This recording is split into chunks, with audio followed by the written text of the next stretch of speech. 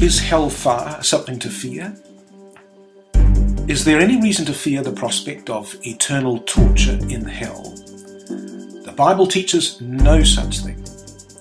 What sort of a God would punish unbelievers with eternal pain?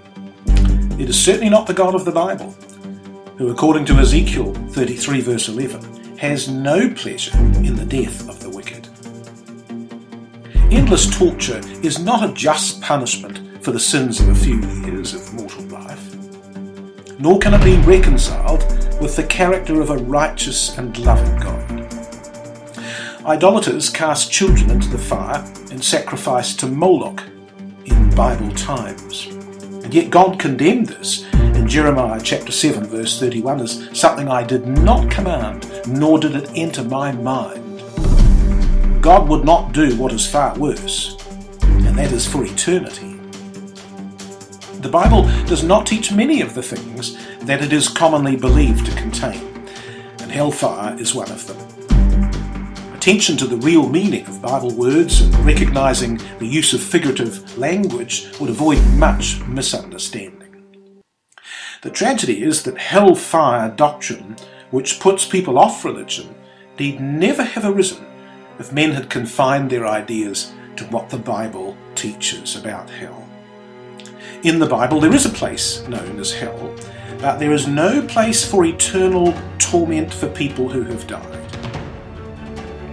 The Old Testament word translated hell is from the Hebrew Sheol, meaning the place of the dead or the grave. And the same meaning applies to the Greek word Hades in the New Testament and in the Greek Old Testament. Hell in the Bible is none other than the grave, the place where men and women are laid out of sight in the unconsciousness of death. The English word hell itself means a hidden or covered place. According to the Bible, both good and bad people go to hell or the grave. For Isaiah 53 verse 9 says that Jesus made his grave with the wicked. And of the wicked themselves it is said in Psalm 31 verse 17, "Let them be silent in the grave." In death, the body returns to dust, the spirit returns to God who gave it, and no thinking part remains to feel anything. Psalm 146 verse 4 says, "The dead know not anything." Ecclesiastes chapter 9 verses 5 and chapter 12 verse 7 says, "In that very day his thoughts perish." The righteous can go to hell, the grave, and come out again.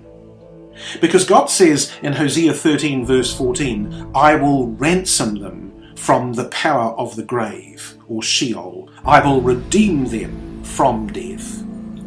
The righteous will be saved from the grave by resurrection, just as Jesus was. His lifeless body was in hell for 3 days, because according to Acts 2 verse 31 it says, "His soul was not left in hell, neither did his flesh see corruption." Until the resurrection, both righteous and wicked remain in the same place, the grave. Daniel 12 verse 2 says, "Many of them that sleep in the dust of the earth shall awake, some to everlasting life, and some to shame and everlasting contempt." Bible teaching is that our mortal lives end in death. Both righteous and wicked remain dead until resurrection and judgment occur at the return of Christ. The outcome will be eternal life for some, and a shameful end for others, but no endless suffering.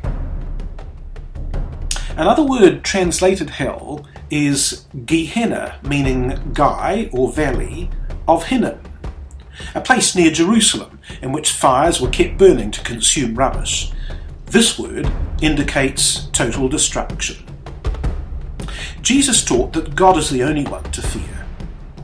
For in Matthew 10 verse 28 he said, "Do not fear those who kill the body but cannot kill the soul, but rather fear him who is able to destroy both body and soul in hell or Gehenna." Sodom suffered the punishment of eternal fire, says Jude 7, and suffered it when it was turned to ashes, but it is not still burning. Fire, in fact, is used in Scripture for utter destruction, not for preservation in torment. God punishes sin with death, in which there is no consciousness. Scriptural examples of divine judgment show that the punishment is irresistible and swift and decisive, but never cruelly prolonged.